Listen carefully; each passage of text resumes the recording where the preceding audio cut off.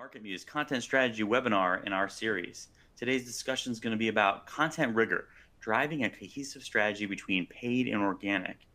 And I have with me a guest that really understands how to evaluate a SaaS business and determine where the major wins can come from organic, driving SaaS revenues up, and focusing on the entire funnel. Topics, as you know, I love. Introducing co-founder and CEO of 10Speed, Nate Turner. Thanks for joining us. Can you tell us a little bit more about 10Speed, what your mission is, how you got there? Perhaps, a little bit about your Papa Shot records. I do my research. As a fellow classic gamer, and I might or may not hold a unbreakable world record, look it up on something. I want to hear about that. Yeah.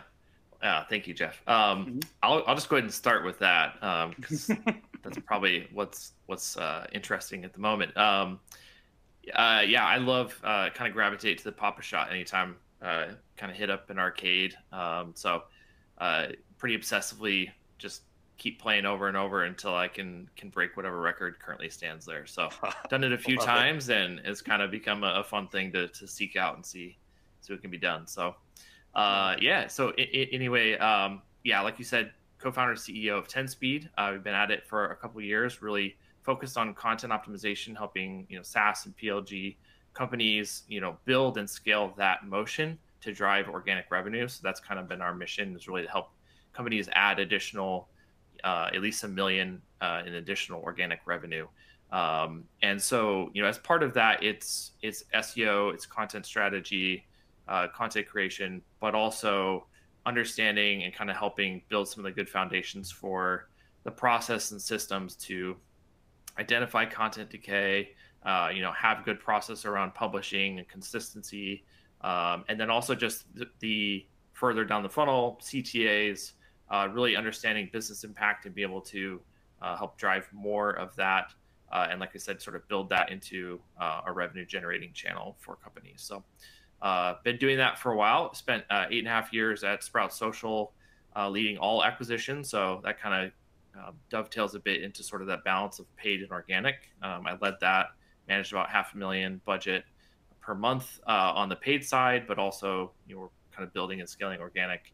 And then I was consulting for a number of companies, which led to just sort of seeing an opportunity to really, still a lot of opportunity to help companies in this area, which led us to start 10Speed. So how has been the journey? So you were in-house, and that's my journey too, was in-house consultant, in-house for 15, 16 years, consulting on the side throughout, so I could stay current on some industries which weren't associated with my in-house, and then going into being a founder, a co-founder. In your case, it's in-house to consultancy. You're going from your methodology, your success to processize, but did you go from your own success to bespoke things as a consultant to then 10Speed, where you're trying to build scalable process or SOPs, or, where are you in that journey? Yeah. I mean, consulting was kind of a, fractional head of marketing, head of growth. Right. And so it was really kind of a lot of what I had been doing at Sprout, then kind of helping companies. And so ended up finding an opportunity to help companies with existing marketing teams that were kind of in between or preparing for a marketing leader. And so kind of coming in an interim role, figure out what they needed, help hire that person, onboard, overlap, and kind of work myself out of a job.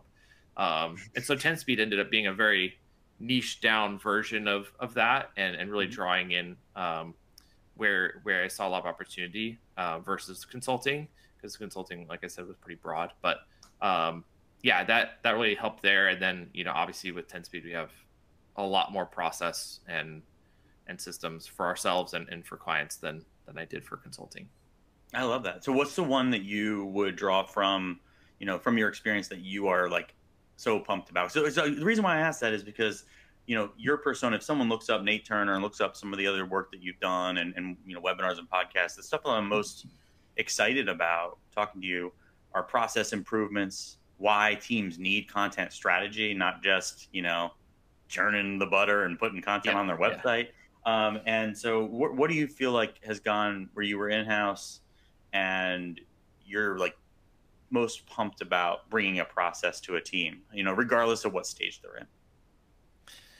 Yeah, I think one of the things that I saw pretty consistently in the consulting side and felt very contradictory to my experience at Sprout was there wasn't like a clear there often wasn't a clear plan, longer term plan and sort of roadmap of like the content being that's going to be created, whether that's blog content or any other format, um, with like really logical ties to ICP and the intent and like the product. And then there just often lacked a lot of um, consistency and rigor to be publishing consistently, having like even just saying like, we're going to do 8 posts a month or whatever, and like consistently doing that. Like, it could be 2 in one month and then 3 in another and then 10, and just sort of like all over the place, which was very different than our experience at Sprout, which was, quarterly roadmap planning, monthly content decay evaluation, very, clear deadlines and lead times on design requirements and reviews and editing and all of that to just kind of let it be humming as a machine. And so I would say that's kind of like a lot of what we've seen, or what I saw in the consulting side, that was just missing, or not as good as it could be. And then now with clients, is something we're able to kind of step in and say, hey, we have a process to really make sure we're on track, we're planning out ahead, this is tied to your ICP, to your goals, and really bring in who you want to bring in, and we can help kind of be that steady drumbeat and project manage and keep things going on a regular basis. Okay, so you've said the word decay twice, so I've got to dig into some decay, right? Yes. This is a tough one, right? It's one where I've seen agencies call out decay as a phenomenon.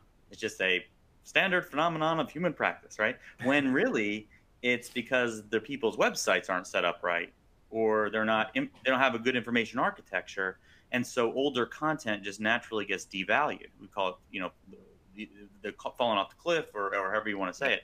And then you have the, I'd say SEO, more correlation SEO, snake oil salesmen who are calling out decay as being something that has to do with Google algorithms. But how do you see it? Do you see it as those two? And I'll just platform my stance is, intense change, content, even if it's very prominently placed, may require more coverage over time. It may require, so how do you balance the assessing decay so that it doesn't fall into that bucket of being like, oh, this is like a Google thing, and turns it into a, no, I really have to keep my content up to date and beautiful, right? And I think there's so much misinformation. How do you balance that? Yeah, there's it was something that I struggled to really put together for a while, and ended up sitting down and just putting it all into a blog post, and scribbled out a graphic on my iPad that kind of helped show what I wanted to show. And the funny thing is that sort of I didn't watermark the graphic, and I've seen it a lot of places. It's potentially one of my least time spent on, but most widely distributed pieces of work. But it really was helpful just to get all the thoughts out on like just going phase by phase of like, what are all the reasons that what are all the things that cause decay? Or what are all the ways that it can happen? And that's like the search intent changes over time. External competition, like you had someone just, did a better job and created something better. There's internal competition where you're, creating too much content that overlaps a bit and sends some confusing signals. It can challenge that. And a number of other things. And then you kind of go into the next step, which is like, how do you actually diagnose that? What are the tools you use? How do you understand what's important, what's not, like what is a big deal? And then there's, the last piece, which is like all the different ways that you address it, which is, a refresh, a full rewrite, consolidation of multiple pieces. There's like a number of things that can kind of be done to resolve it. And so that's where I think it becomes this, labyrinth of possibilities, to try to, look at an entire, um, catalog of URLs for a company and understand what's going on. And so that's, where we've really built some great process around like content decay audit. And there are some tools out there that'll kind of like, punch in your site or connect your analytics, and it'll pull up some stuff, and I think it's helpful, but it doesn't really get into all those layers that we've laid out. And so, and then the why behind it is just that, the reality, and we kind of built like a content decay tool calculator basically that's like, just kind of helps show that like if you're decaying at 10%, your traffic is decaying at 10% every month, that becomes a substantial amount of work you have to do on the top end, on the new side, to even offset that before you even get into growth. So you're just sort of eroding that compounding growth, with that being unaddressed. And then the last piece I would say is just that I think that for a while, sort of within the content marketing sphere, like the idea of updating content became very popular, and a lot of folks sort of understood, okay, I need to update my content. But again, it sort of was a lot of like surface level changes, and some people would even just sort of change the published date within the CMS and not actually change anything, and sort of try to like game the system. And as with anything with algorithms, that over time they really understand the behavior that's sort of gaming versus genuine benefit. And so I think that went a little ways, and then it just didn't get anywhere. And so then I think that's where you kind of get some of the ineffective solutions, some of the blaming of the algorithms and things like that you mentioned.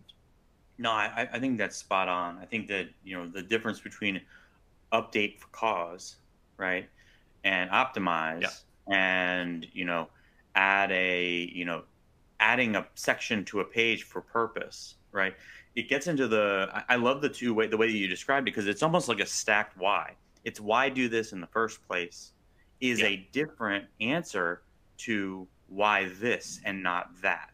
And I think that's where people get into a lot of trouble. It's they're like, and this was the maturity curve of the past 5 years, 6 years of how many people you talk to, 6 years ago, and they were like, oh, we don't even update content, right? Yeah. We never update content. And now, if you don't update content on the reg and don't have a plan and prioritization methodology for it, I mean, you are so behind. I mean, you are years behind at your org, no matter how big you are. So it gets into, over time, things that become ubiquitous. The why do it becomes less important. And I think you're servicing the need of, hey, we all agree we do this because we want compound interest. We don't want to be fighting for equilibrium, which you described. Yeah. And so then it's saying like, why this, not that? And so like, what, how would you address that and say, hey, why update this and not that? How do you do that? Yeah, I think that's even the next level of consideration. And that's, so first of all, if you are interested in that blog post, I think just Google content decay, and I think it's still #1 there or close to. It's all there. But I think what's not covered in that post is hashtag a rank brag there. I think so. Yeah. Nice. I don't know. But it's the thing that I didn't necessarily get into completely in the blog post, and maybe is worth an update to go a bit further, is the consideration around like business relevance and business impact, and so pruning, I think is a solution that I talked about. That obviously, if you like, we run into this all the time where there's this weird legacy post that every company seems to have that doesn't really make sense to their company, but it generates a lot of traffic, so nobody wants to like reset the baseline, and so there's just like this this weird piece there. So Always. as you, stack or like sort the data and kind of see where everything stands, you start to go through, you go, okay, I understand why this one dropped off and I don't care. And so I'm going to move on to the next one, or I'm going to, redirect that to something more relevant, or 404, whatever you want to do. So that's sort of one logical consideration, is just like this, that doesn't matter that the traffic's gone down. And then, from there, I think it becomes, what are some of the more important pieces to business impact? So obviously if you have one that pretty consistently drives conversions, and it's an important page, like you probably should prioritize that ahead of some of the others. So that's where I think that piece comes in, is just understanding business impact would be the next level of consideration. Yeah, before we get into, I want to talk about some of the, managing the portfolio of organic expense and paid. Because I know you ran paid at Sprout Social, and my background, I ran paid at Knowledge Storm. I was doing Google AdWords before it was self-serve, and you had to send them spreadsheets, and you were paying CPMs. Nice. That ages me nice and well. We were buying Remnant at $5 CPM on any word we can get. Isn't that hilarious? Yeah. But before we get into there, I think you describe a real nuance. What I would caution teams against is a person that's not a Nate Turner. It's going to be hard for them to make a great decision about what you don't care about, right? I've seen so many teams where it's just an old page, but it has so much power, and it's about important concepts.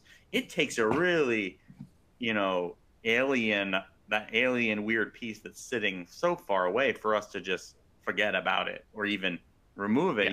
If it has any way of being woven into the appropriate fabric for the learning journey or the buyer journey or post-purchase, we're going to figure out that path. And that's something that you specialize in. Yeah, definitely. I think it's a fair point. And I think even with some of our clients, it's less of like a total, we're not necessarily totally enabled, or they don't have the ability to fully give us the green light, but we can collaborate and say, hey, here's the 12 that from our perspective don't really seem to fit ICP, or like they're not really contributing to like the overall picture of what your company's an authority on, any of that kind of stuff. And we can lay those out and kind of help package it up and put together the story for them to speak to leadership and just say, hey, here, look at this content. Do we actually think this is a good reflection of our brand? And like, kind of go through those pieces. And then like, do we want to all agree, would you as the leader want to, give me the green light to get rid of this? And we can like tell the story to executive team, board, whatever, that yes, our organic traffic is dropping by X, and this is the new baseline, and this is why, and it's a healthy thing, and then we move forward. So you're right that some folks may not be able to just fully have the autonomy to do all that, but I think it's still worth kind of putting it together and raising that to leadership as a healthy thing to do. I think publishers have a harder time than SaaS companies. I think SaaS companies a lot of times they'll get it. A publisher is, you have editorial teams who are saying, oh, that's a 2019, price guide. It can't possibly have value. You're like, no, it really does. And, sometimes in the SaaS side, when you get those alien pages, I had one for a translation software company where someone posted a blog about curse words and expletives in a foreign language, and it blew up and got the millions of views. And they're like, that's when the tires screech, and you really got to be creative to pull that back in to the real value of the business. And I love that example because it's so like you can relate. Like something took off, and what do you do if that takes off? So I love the way you described it, because it provides a framework for that. We're not maybe aren't always just deleting that stuff. We're trying to figure out how to weave it back in and do some smart things. And I guess that speaks to the balance of campaigns. And when you get a SaaS company who maybe they're in the earlier stage of the company in general, not necessarily early stage of the content marketing team, but just the company in general. What's the typical engagement look like? What are you looking for to bring value for kind of an earlier stage team? By the way, Yeah, I mean, I think I want that $1 million in additional AR. So we yeah, gotta talk yeah, about great. that. Yeah. Anyway. I think as much as possible, we love to start close to product. Mhm. And whether that you would call it, one piece of content over the other, a middle of funnel or bottom of funnel, like in general, higher intent, closer to product, very logical. Like this topic is clearly someone with the pain that your product solves. We can highlight your product. So, some people call that product led content or whatever you want to say. Like, I think that's really a preferred way to start. And it's not necessarily a big traffic driver, Mhm. but it is, closer to setting that foundation of capturing the intent and also um, driving the business impact. And this is where we can start to maybe bridge a little bit into like the paid versus organic stuff. Mhm. Mhm. And then over time, then you can start to build out topic clusters and awareness building concepts that will ultimately kind of funnel through to more of what you've built there. But earlier stage, yeah, I think that's certainly a big thing. And we also, encounter a lot of folks who are um, early stage companies tend to need to be doing more thought leadership and kind of putting um, their stake in the ground on like why they're different or what problem they're solving. And so we typically can have some pretty good collaboration in terms of strategy to help understand like what are the thought leadership topics that they're working on internally and how do we make sure we kind of understand and can build potentially ways for those to dovetail nicely and be able to interlink and stuff like that too. So but yeah, I would say that's typically where we like to start is higher intent um, as much as possible and then build from there. Higher purchase intent, or is it Yes. higher evaluation intent? How do you classify or think of Yeah, that as it's a different? good question. I think both. I mean, I think that's where like the very high purchase intent is typically going to be more of the SERPs with more paid search, Mm-hmm. and some of that on the paid side. Mm-hmm. Um, but yeah, certainly as much as possible. We had a very successful, super early stage, I think it was seed stage company, um, and we created just a big pricing guide basically that broke down their costs versus like some of the alternatives because they were positioning against some like more typical ways that things are done. And so it was just kind of this big pricing guide, and that ended up being, very very high purchase intent, high intent piece that did quite well. So Nice. yeah, and that Yeah. I mean that one did well on traffic and conversions, and sometimes you get lucky and find those early on, but yeah. Nice. I have a great webinar replay with Josh Spilker, who Hmm. is a master of middle of the funnel overload, which is what I call his strategy, the MoFu Yep. overload. It's and the why gets in. So go check that one out, folks. It's if you care about what Nate Turner is talking about right now, you got to get in there. Um, the why on that is core, and how do you see the view? How do you view the why being because it's something you can put points on the board quickly and sell it internally versus this is actually the best thing to start with? How do you differentiate those things? um yeah, that's a really good question. Yeah, Josh Bilker's awesome. We Range was one of our clients Mm-hmm. when he came on board, and we had the opportunity to work with him for several months, which was really awesome to have such a like a powerhouse point of contact, and really able to sparring partners and collaborate and divide work and everything, and it was awesome. So um yeah, I think you do pose a really good question. I think I think that's yeah, I think for me, like, it's not as much about the agency, us trying to get a win as an agency, Mm-hmm. because even if you know like we do create proposals for people, and kind of, we don't like build a full strategy in the proposal, but we still kind of give some of the ideas. And I think even if someone didn't work with us, I'd say, start there. Like if you're going to do, Hmm. if you're only going to do 5 or 6 pieces over the next few months because of bandwidth, and you're not hiring an agency or you can't get budget or whatever, like please start there. And I think it's because that is a natural thing as an early stage company, that you have so much of like, here's what our product does, here's the pain it solves, here's the benefits, etc. And that's really what you're trying to get through. And so I think there's probably just some additional benefits to an organization of really like thinking through having that. It supports some of the self-guided stuff, especially within PLG. It Hmm. supports sales enablement if there's more of a Hmm. sales-led or sales-assisted motion.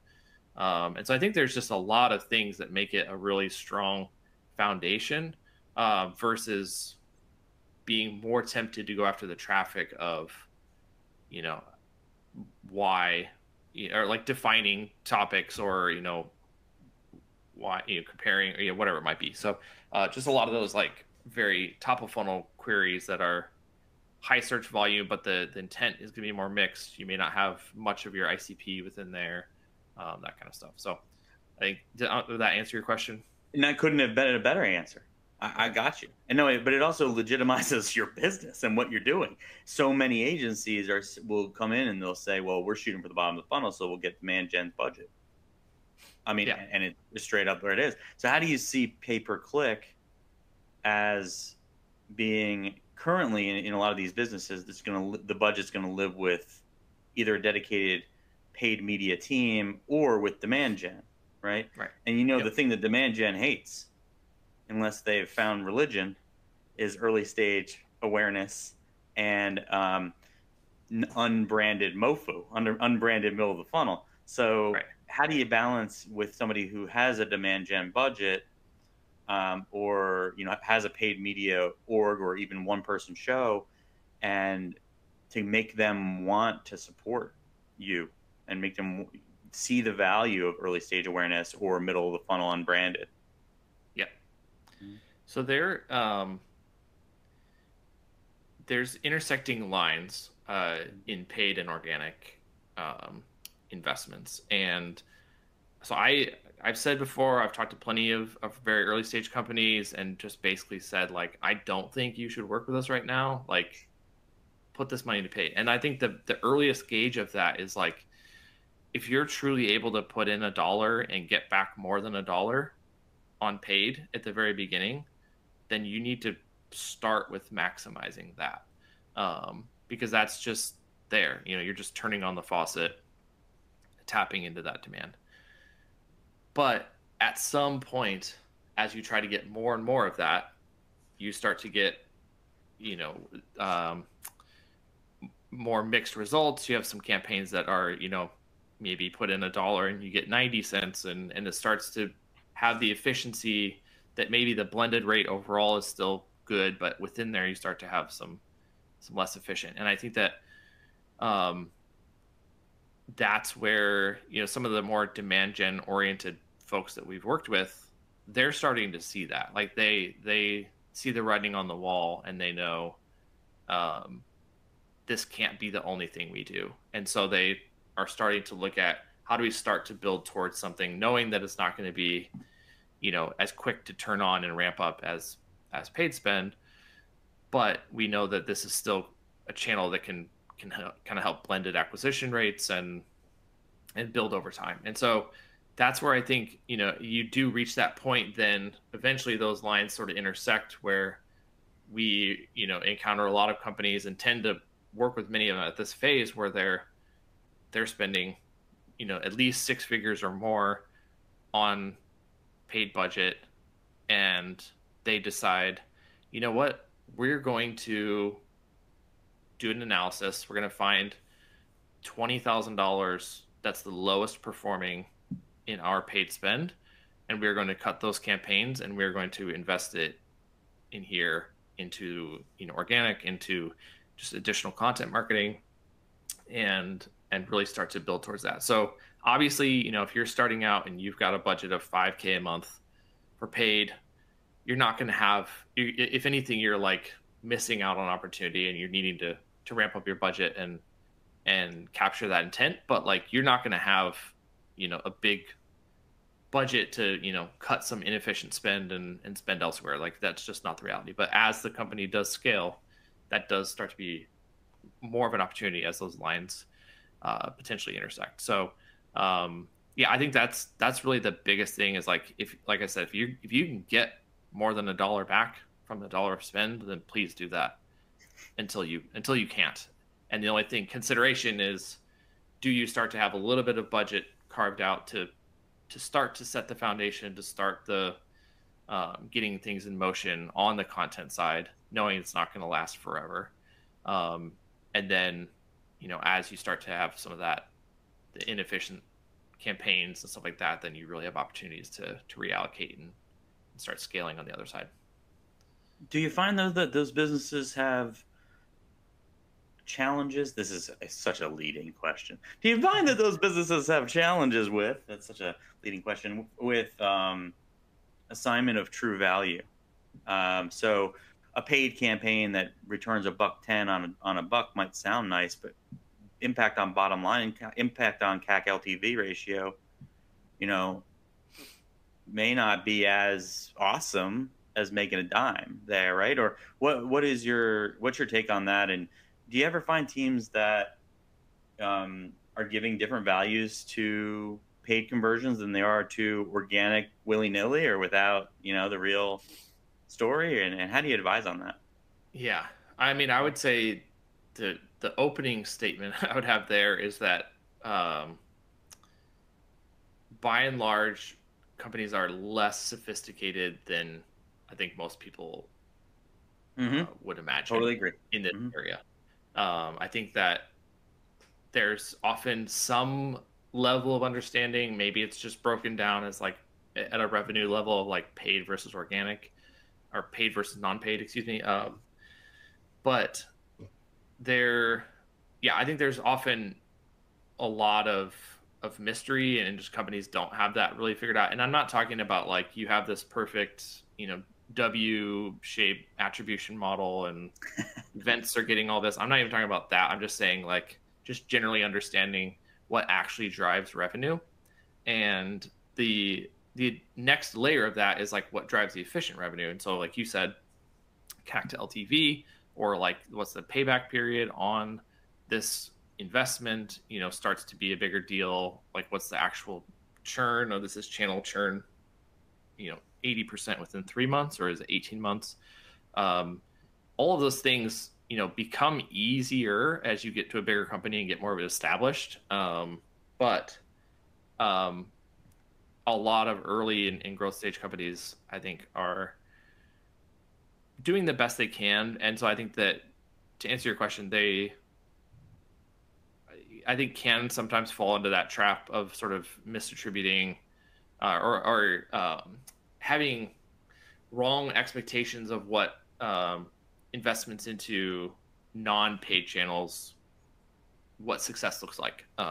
Because it's hard to kind of understand the building compounding fact of the brand awareness that comes with that, the additional discovery, the fact that, as long as you are, to tie it back, staying on top of decay, that it does continue to perform month after month.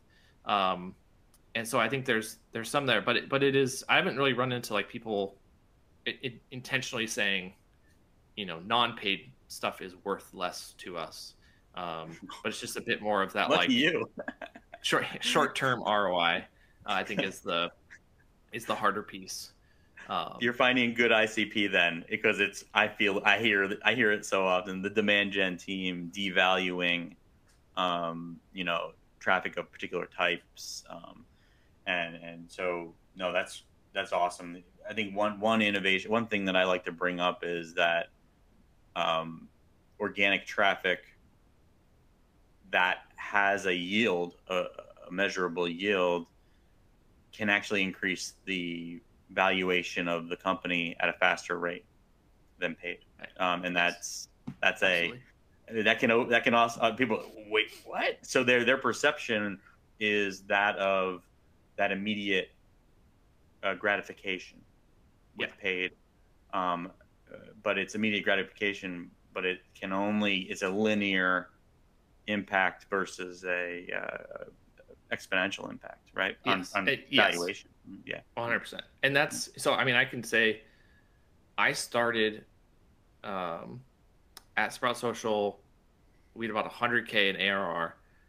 I came in, had about a 40K a month budget for paid search, and the overwhelming majority of our, well, first of all, we didn't even know where revenue was coming from, but the overwhelming number of free trial signups anyway were from paid search, and then as we got more of that data, we validated, yes, that's there. And then when I left, organic, I mean, kind of the combination of organic search and direct was like, 70% of new MRR. And the thing that a lot of people haven't had the opportunity to experience, and I feel very fortunate that I have, is like, yes, the non-paid and the content marketing and the brand, it really starts to have the exponential side of it, whereas the paid side becomes really tough because, I mean, there's proven studies on like how much CPCs go up every year, with like 10%, 18%, of kind of like varies by industry and stuff like that. So you naturally have like your budget is becoming there. Your dollar for dollar, your spend is becoming less effective every year as CPCs are going up. And then you add to the fact that, when you're building your plans for next year, your goals get bigger. And so you're going, wait a minute, I maybe get a marginal increase in budget. It might be flat. A lot of times you're told to do more with the same. And the CPCs are already like eroding, 10 to 15% of my progress, but I have to grow 20%. So actually my growth is substantially more. And then that's where you really start to look at like, well, actually, like, what if I just cut some of that out of this less efficient group of campaigns and fueled that into this area that's growing more exponentially? So it actually just really starts to shift. Like I said, the intersecting lines, the further you go along, like that can become a bigger and bigger delta between them. Nice. No, I think right on the nose. I'll give one additional this makes your price ticket for this webinar worth its investment. And thank you, Carl, for the updates. And this will be for you specifically. And also you can expense content over time. Content doesn't have to be a one-time expense. It can be recognized as a amortized or deprecatable expense. So if you're costing your content one time when you write it, you're broken. Go fix it, and because that can actually even more amplify what you just said. So check on how your business is accounting for the cost of content, and if they're accounting for that content all at once, you have a great optimization that you're going to pitch internally. And that can actually blow away a PPC campaign where costs are being declared up front. So something to think about. Yeah. Well, I actually have not heard that before. That I can understand that. Do you know what a typical period is? It like over 12 months? Yeah, you can declare it for yourself because it has an impact on your business over time as well. And so that investment doesn't have to be a one-time thing. So the true cost of content is so much higher than what it usually is declared. It's usually like the cost of the agency, maybe the cost of the writer. The true cost is how frequently are you updating it, and various other aspects. So as long as you're real about the total baked in costs, all your employees, your editors, your content marketing team. So as long as you're baking a lot of those things in and assessing them appropriately, you don't have to eat all that cost up front. And that's something that, your team may decide that you can't do it that way, but there are teams that definitely do that as part of, and not just SaaS, but also publishers. Or agencies, the way that they do it. So something to think about. We talked about the negative of the negatives, or where you're finding the bottom 20. But great question from one of my favorite people from Sumo Logic. How do you see paid amplifying organic? How can paid support organic? About how are you doing paid retargeting on organic audiences? That great three-part question that I love. I'd love your take on that. Yeah, that's great. I'll start with the last one. I think there's a ton of opportunity. It's one of the things I wrote about recently was there's just a lot of untapped potential. If your company's getting 20,000 organic visits a month, I mean, that's a lot of traffic, and like warrants really spending time figuring out how you could do more of that. One of those being retargeting. And I think the mistake there is just throwing that all into a generic retargeting campaign, because obviously your homepage, pricing, feature pages, solutions, whatever it might be, your core site pages and product pages is a much smaller quantity if you add in a couple hundred blog URLs and like case studies and all, like kind of just put it on the whole site. That like dilutes it significantly. But there's some really great ways when you have more content to basically, think through like a topic cluster, or just like even categories or themes, or however you want to do it. Like go through and just find, hey, here's 4 or 5 posts that are all some like tied to someone trying to do this, or someone with this pain point, or someone with this use case. And let's take all 5 of those, put those into a retargeting campaign that has a much more specific CTA and kind of goes from there. So totally love that. I think it's just a matter of spending the time to do it right, because otherwise you kind of dilute in your budget in putting it just across everything in a generic campaign. And then the other side, in terms of like paid strengthening organic and whatnot. I mean, we like did some analysis, and I've done this a little bit with clients and stuff. Like there's, we pretty well validated by like turning off brand terms and in paid search and different things like that. Like there's definitely a halo that kind of works bidirectionally between the two. And so certainly paid can help in that area where there's, people kind of coming back through branded organic search after they'd found an ad, vice versa. But I think the biggest thing is really understanding search intent. I think is probably the most fundamental thing when we're talking about paid search, kind of alienating like paid social, LinkedIn ads, stuff like that at the moment. But specifically within paid search, I think there's a lot of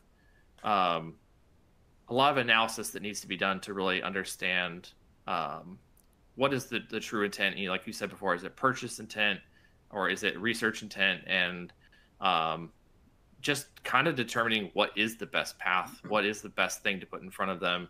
Is it a carved out landing page that's just very stripped down, like social proof, let's get them to convert? Or do we want to actually like bring them to a blog post? And one of the examples that we had was we had Twitter Analytics blog content, we had Twitter Analytics feature pages, we had Twitter Analytics focused ads, and that alone was just one piece of multiple networks and multiple platform functionality, and it really took a lot of analysis to kind of break it down and understand like what should the feature page, the Twitter Analytics feature page, be optimized for? What should the blog content be optimized for? Which paid terms are going to perform the best? And so that kind of balancing of the intent and the best content to show them across both channels, I think, or it's kind of one channel, but paid and organic, became probably the biggest factor there in how they work together to really just kind of like make sure there's no cracks for missed opportunity, and you're really getting the right people into the right place. I love it. I love that. And just the nuance, and just checking for understanding, because the way you described that is we want to make sure that when we do our paid, we use that channel to determine, is this the right page for this query or this set of queries. That's part of we're intentionally trying to get to that as the outcome. Is that what you were focused on there? Yes. Yeah. So it's, yeah, you can just start to break it down, and sometimes it's testing it too. Like there's opportunities to, yes, really shift away. But then, I mean, there's also just context clues too, where you understand like, wow, this SERP, we're the only one there on the paid side, and maybe we're just paying for something we could get organically,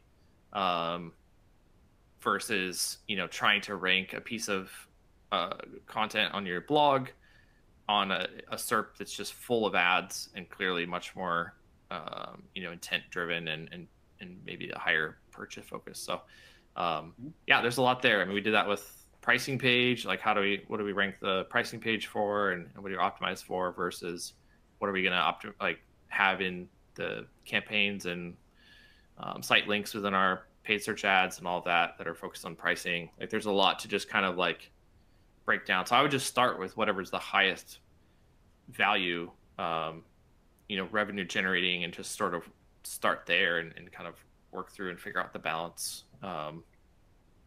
to capture as much as you can on both paid and organic. I think that's a moneymaker. What you just described is extremely important. It's why a paid team needs to get along with the content team too. And I think a lot of teams, they make the same mistakes with organic as they do with paid in this respect. So they don't know the difference between intent fracture, which is actually where there's a lot of different ways someone could be thinking about this concept from the standpoint of their intent with the same query versus ambiguity or ambiguous meaning, because there's actually two meanings of the term, versus the concept of we want all the real estate we can get, right? And so the way that manifests is, fighting over fake cannibalization that isn't actually cannibalization. It's maybe buying an ad with the exact same landing page as the thing that's ranking in search when you could do what you're describing and put a different intent. If you care about both and you're ranking with page 1 and you have the opportunity to position page 2 with paid, huge opportunity. You see this a lot in branded where they're only trying to get real estate and their paid campaign goes to their homepage and the result number 1's going to the homepage. It's like, yeah, you got the real estate, but you could have gotten more, right? Yep, totally agree. I think it's like I've become a pretty big advocate of within like a marketing org, the structure, like acquisition, having kind of both paid and non-paid. I think is similar value to having a CRO who is managing marketing and sales. It's like the CRO is like, I don't really care if we have 10 MQLs or 10,000. Like, this is the revenue we want, and let's all work together towards the revenue. And similarly, it's like, instead of having demand gen growth and then like all this other content teams that don't have as the same type of goals, like when it's kind of all rolled up inside of acquisition, then I think you benefit from being able to say like, hey, look, I know this is your paid goals, but let's do the right thing. Let's adjust this. Let's adjust your goals, and let's shift this over where we can capture more and get the most out of it. And so I totally agree. I think the collaboration there between the paid and non-paid side is critical. Yeah, I have a great anecdote there. And by the way, on the notes, the way you describe that, I feel is, teams need to get there. If they're not thinking critically about that, they need to drop the silos, use a 10 speed to break down that silo and get there. The anecdote I have is a SaaS company who demand gen and content were never getting along. Content was early stage awareness. Demand gen was bottom of the funnel.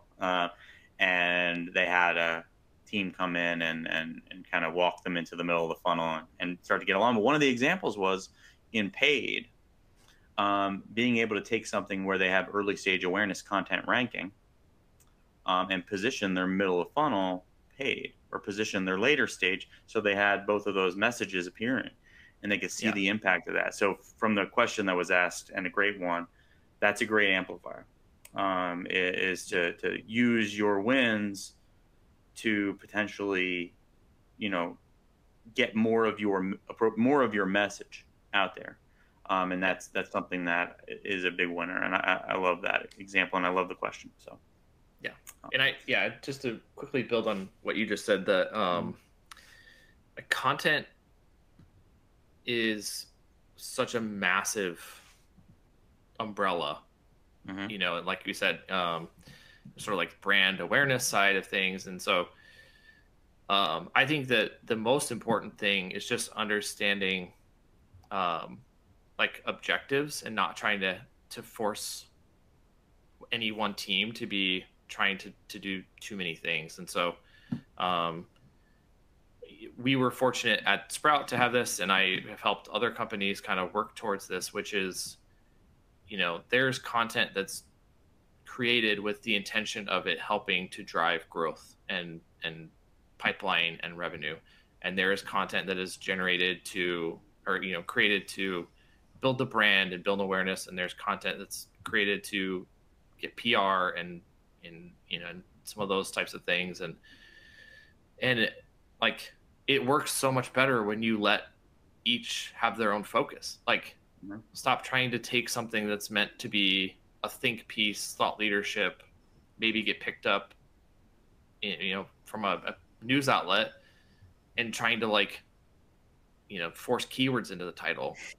Let it have an edgy title, but also like don't hold up a performance focused team with huge rounds of, well, let's go actually not publish this and let's go brainstorm other ways we could do it. Like, no, just give them a lane and let them go, as long as it's all inside of the brand, the voice. Like, there's a unifying direction and consistency. I think that it works really well, because then you just start, all of a sudden you're getting picked up in the New York Times. You're getting great backlinks that overall help the domain and help the brand. And I mean, I could not be a bigger advocate of brand and how much that helps every channel on the acquisition side over time. So Yeah, I think that's awesome, and I think it's you can stay in your lane and you can build a great package of content that has components of brand, that has components of, and that's where if anyone listens to these webinars, and my feelings on cannibalization, where about 99.2% of things called cannibalization actually aren't scientifically researched, and only that small 0.8 are.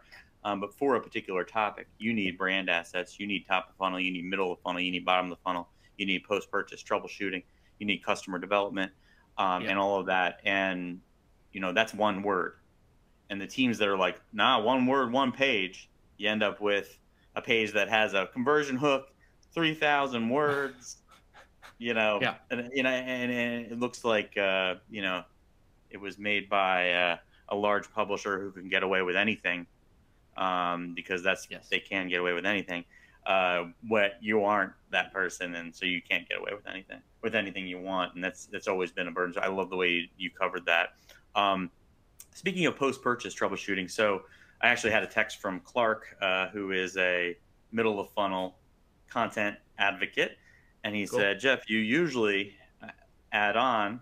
Thank you for listening to me, Clark. You usually add on when someone's talking about middle of the funnel that they should be doing competitive targeting with content, so focusing on competitors' post-purchase gaps.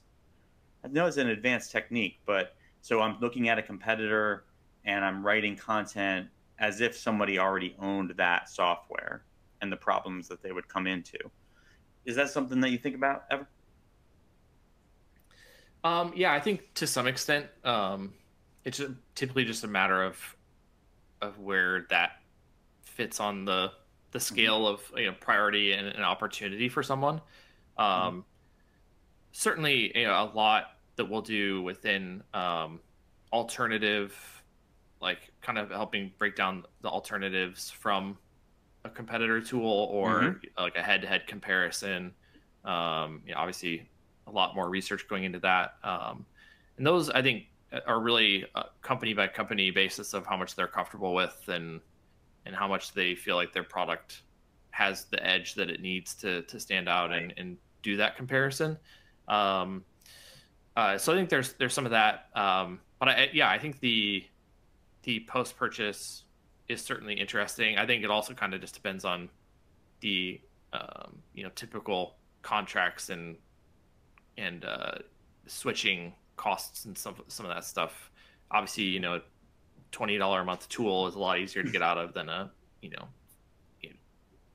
whatever $300,000 enterprise 24-month contract or something like that. So but all things considered, I do think that can be a really solid strategy, because if oh yeah, they went with a competitor, that's a bummer, and here's the problems we know they're going to have, because I think a lot of companies do know that, like, oh, that was a mistake, they're gonna regret it when they find out X, and so having some content there to address that, I think is smart. It just, great question, Clark. Thank you. And what it made me think about was something you said before about content decay. Just dovetailing it back is to say, did you rely too heavily on correlation SEO? Did you write, some content that decayed more aggressively than you thought it would? Well, you got to call 10 speed in that case. But that's, that's our message too. It's to say, if you were getting advice to copy your competitors, your decay is going to be more accelerated. It's just true. And that's where you see a lot of mistakes happening with outsourced content teams, content farms, where they're just looking at the top ranking page and they're giving their clients advice to basically copy it and do more correlation SEO techniques versus thinking critically and following the advice like that which you described today. So I think those are cool examples. This is a great example. It's about prioritization, like you mentioned. So awesome questions. Thank you so much, everybody who's listened to us today. I love that you thought about carving out budget from less optimized campaigns to take it. Hopefully we've added even more to your thought process and saying, hey, we need to invest in this because it's got that compound effort and it can be attributed just as well as any other type of campaign. If you want to have someone look at your entire site and give you insights as to what content should be created or updated most effectively and move the needle as quickly as possible, please book a personalized content audit with me or one of my colleagues at this link right here, marketmuse.com, book-demo. And how can people find you on social media, and what should they be doing to connect with 10Speed? Yeah, you can find 10Speed at 10speed.io. That'd be the easiest place to find us. Also, we're pretty active on LinkedIn with the company page. I think my LinkedIn username is Nate Turner 1, the number 1. So yeah, I would love to connect with you there and be able to jump into additional conversations from there. Awesome. 10speed.io/blog/content decay. If I'm not mistaken, content dash decay. Go read that one. It's a blazer. Go read that. And Nate, thank you for joining us. This was such a great discussion. I mean, there's a easy top 10 list that we can repurpose to market this recording and make sure we cover all the stages of the buyer journey for these SaaS companies who are worried about what content they should create, update, and why their traffic's going down. So thanks again, and I really appreciate all the time. I'll give you a last word. Yeah. Thanks so much for having me on, and happy to connect with anyone. Some of the stuff we talked about today, I think, is pretty nuanced from company to company, and there's a lot of things to balance across paid and non-paid and opportunities and how to make it work better together. So appreciate you having me on to chat about it. Thank you.